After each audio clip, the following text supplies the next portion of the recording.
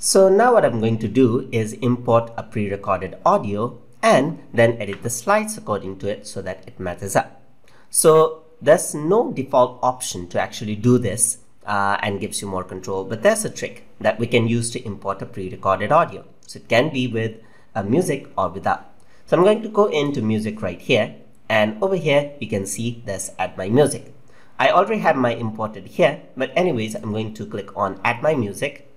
It can be a narration, doesn't matter, it just brings in the audio. So I go over here, click on audio for Adobe Spark, open, and it'll be loaded right here.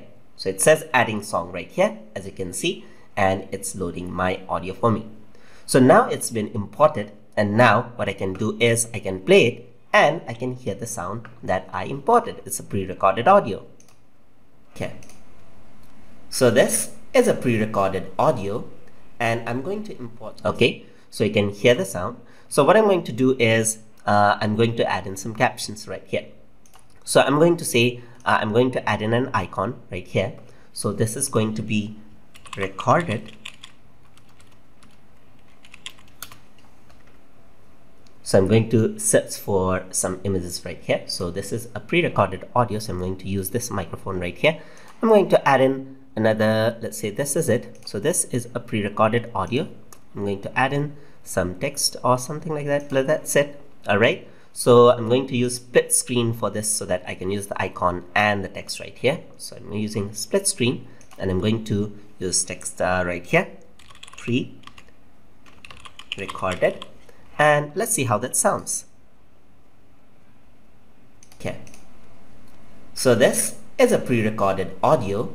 Okay, this is a pre-recorded audio that plays around for about 4 seconds, which seems just fine. So I'm going to add in another slide over here. And let's say I'm going to use photo right here, and I'm going to search for import. Let's see if we have some image. So no specific image regarding this. So I'm just going to use a text right here and say import. Right. So let's see how that sounds now. I can actually go over here, play from here. And I'm going to import this into Adobe Spark and use it for my video presentation. All right. So I'm going to go and add one more slide over here, and you can see that everything is lining up.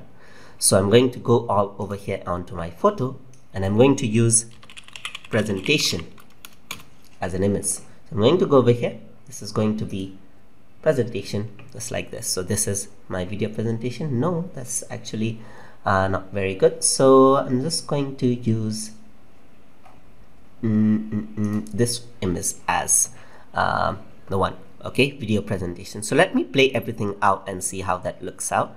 I'm going to play this. Okay. So this is a pre-recorded audio, and I'm going to import this into Adobe Spark and use it for my video presentation. Okay. All right. So that actually is working out quite fine. Seems like everything actually is working out. But if you want to change the timing, let's say for example, this one, in the beginning, I do not want pre-recorded to be shown until I say pre-recorded. So I'm going to add in another slide right here, drag it about here, and over here I'm going to have it around 2 seconds. So let me see how that looks now. Okay. So this is a pre-recorded audio, and I'm going to import this into Adobe Spark and use it for my video. Okay, we use it for my video presentation right around 9 seconds. I need it out. So import should be a lot less. So I'm going to go over here. I'm going to go into import. So there's no specific way. This is just a trick. So it does take some time to actually adjust this. So I'm going to bring it around 2 seconds and let me see how everything works. Okay. So this is a pre-recorded audio, and I'm going to import this into Adobe Spark and use it for my video presentation.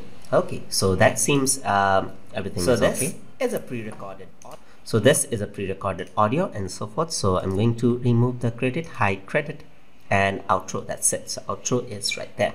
Let me play that out now. Okay. Okay. Okay. So this is a pre-recorded audio, and I'm going to import this into Adobe Spark and use it for my video presentation.